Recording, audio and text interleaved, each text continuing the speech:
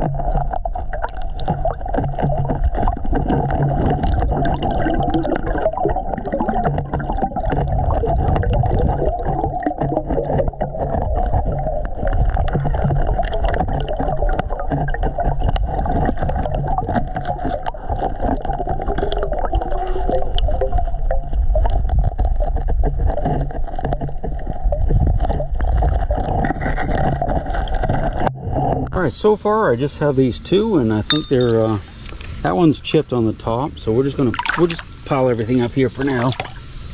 And this is a Coke bottle.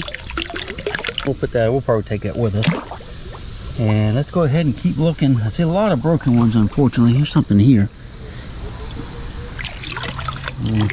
Found a cannon.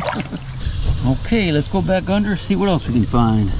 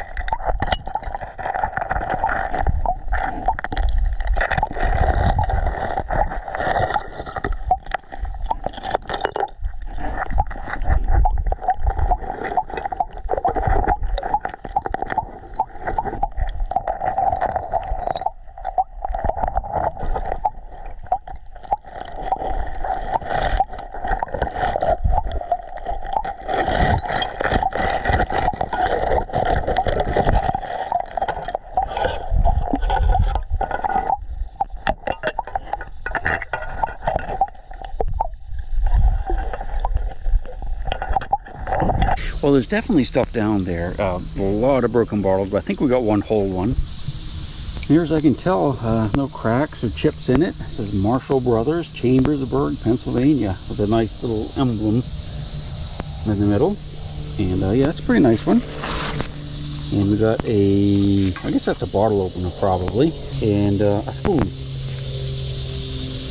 Just a normal spoon. There's definitely stuff down in there, but I'll be honest with you, the water is so cold, I cannot stay underwater today. There's just no way. So I'm going to work a little bit closer to the shallow water so I can stay mostly above water, because it's not that cold today, it's in the 70s.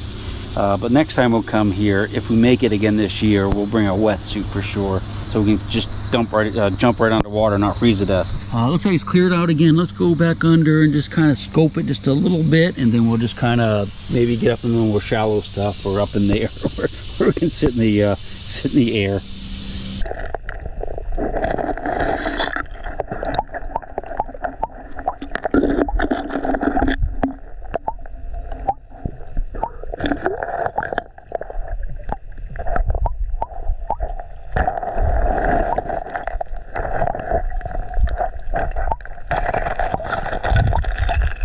That would have been a nice torpedo bottle, that's what they call them. It looks like it might be one right there, small one. Whee!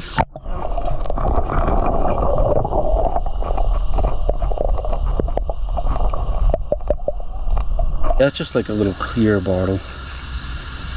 Very little embossing on it, but we'll go ahead and keep it since we're not finding much. Tell you what, let's go over here, digging around that mud a little bit, and find a couple Coke bottles that were pretty neat. So let's just work on that for a few minutes.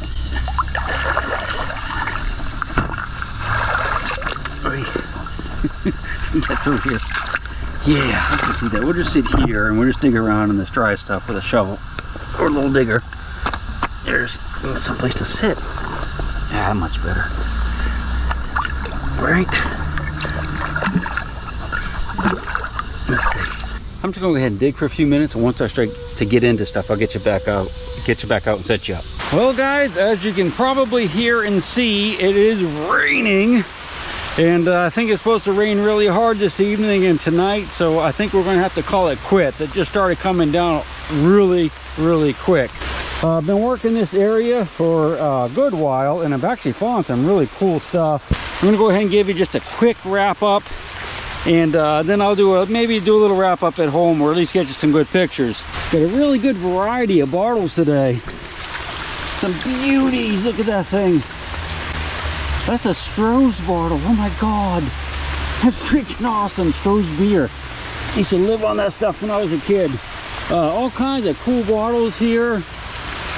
Yeah, just some real beauties in here.